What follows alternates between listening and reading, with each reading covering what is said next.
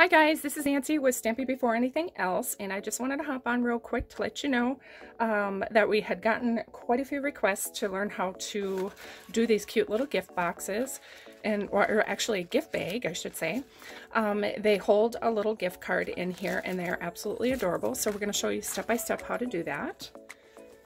All right, so we are actually using the Parisian suite that is in the mini catalog, the 2020 mini catalog from Stampin' Up. And it is a wonderful, wonderful, fun set to get. Right here is the designer series paper that we're going to be using. We're going to be using the Parisian Beauty bundle. We're not going to be using the stamp, but we're going to be using the little swirly cue right there.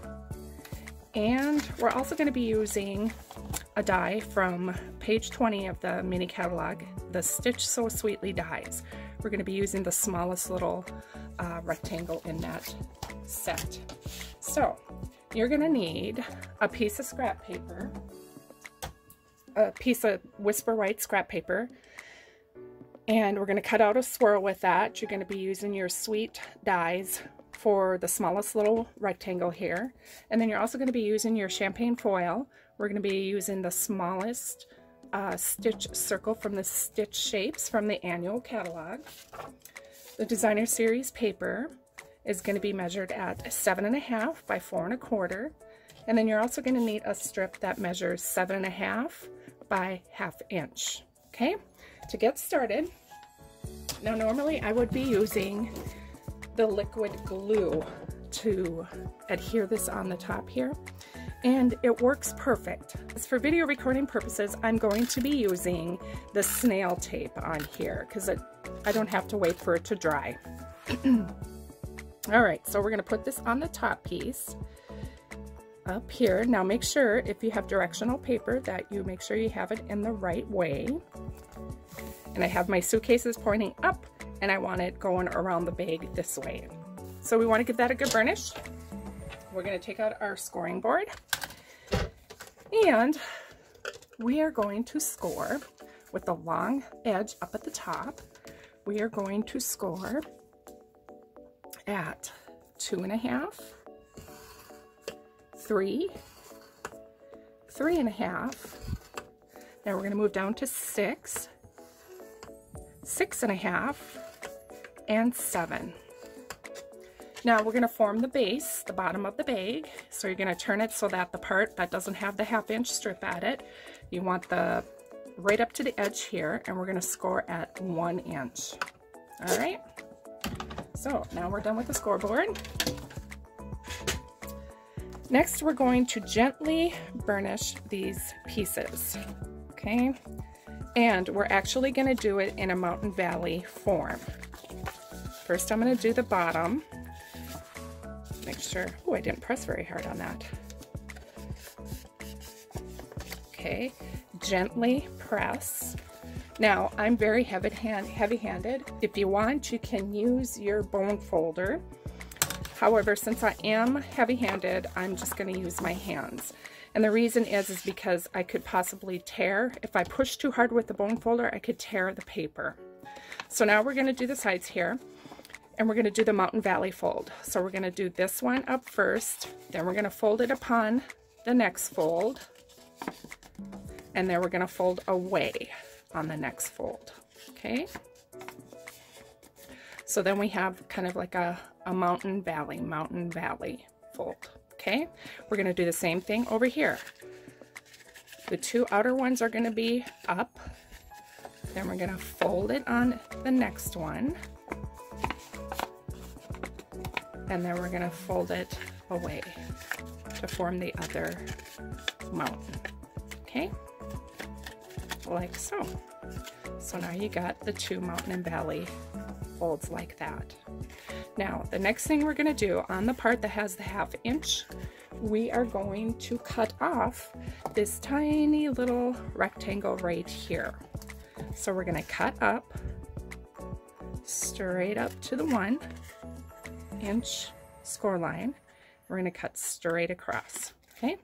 And then I always like to miter my corners just to be on the safe side. Okay, so now right here, your Mountain Valley folds, this is where our tabs are going to be on the side. That'll be tucked under. So this could be the front or the back side of the bag. So we're going to cut straight up on the mountain points.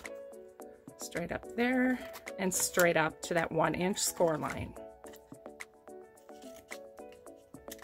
Okay, perfect.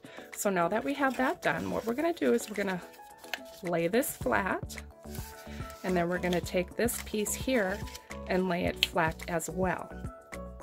Okay, now this is where we're going to put tear and tape, right here. And then this should fold right over onto itself. Sometimes you could get it off just a tiny bit, and if you do, don't worry. Just kind of lay it down the best you can. And then we're going to give it a good burnish right here so it doesn't fall apart. Okay, so now we have the base part of our box. We're going to flip it over. We're going to put these two tabs, side tabs in. I'm going to figure out what side is the front. Now this right here usually goes in the back, but since I have just a teeny tiny bit of a hangover, I'm going to put that in the front so when they open it up, they're not going to see the edge right there. Okay, so this one's going to go down. We're going to put the tape on here, one more strip. Now you're going to make sure you have everything squared up just perfectly. Give that a good press. Now I usually go on the inside, and again, just give it a good burnishing on the inside. And there we have our bag. Isn't that adorable? Love it. So the next step, you're gonna need a 1/8 inch hand punch. And what I'm gonna do is I'm gonna punch a hole right through the side here on the other side of that where these fold up. Okay, on both sides. And I just kind of eyeball it right there. And I'm going to go over here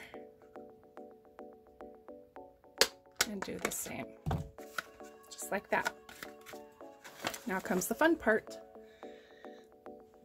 And now we're going to add our ribbon. This ribbon is also part of the suite. It is the Petal Pink Metallic Edged Ribbon, and it matches perfectly. And it's got a little bit of that champagne edge on here.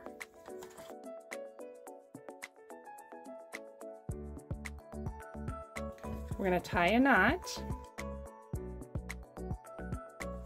bring it through, loop it down to however long you want your handle to be. Bring it through here again. Trim it off a little on the edges. And there we have one. I'm going to do the same on the other side.